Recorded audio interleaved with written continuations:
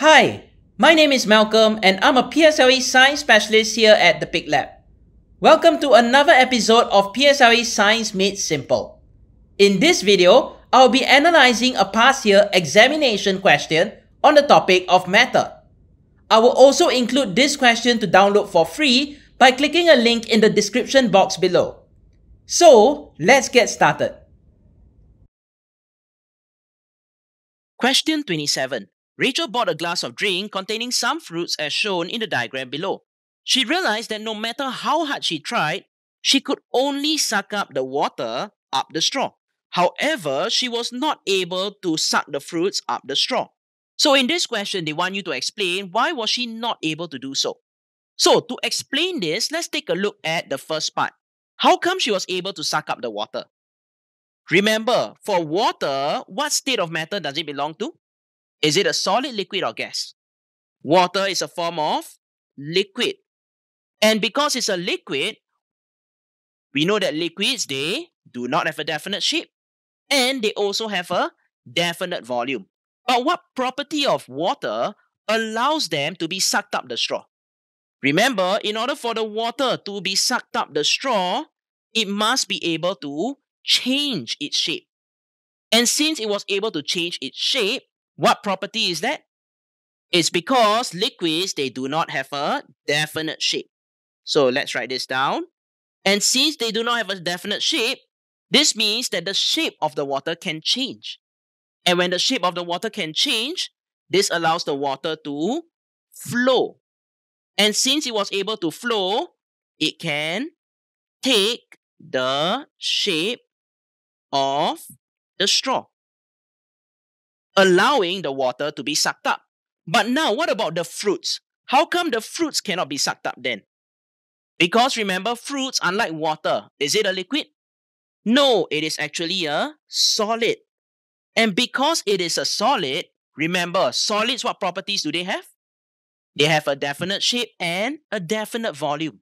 But if you look at the fruits that I am highlighting in yellow, do you think the fruits can be sucked up? No, in order for the fruits to be sucked up the straw, the shape of the fruit must be able to change.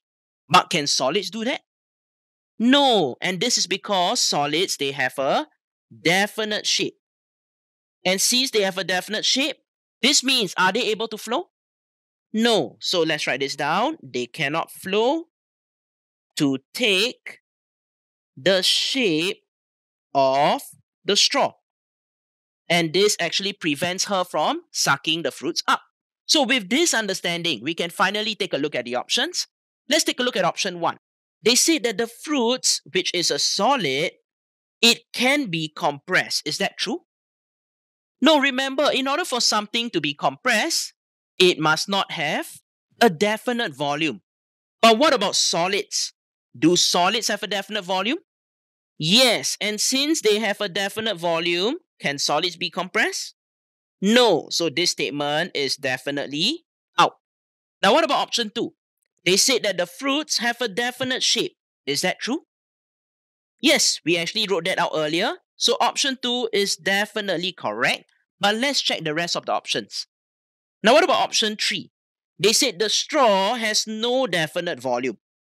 Now first of all, the straw, is it a solid, liquid, or gas?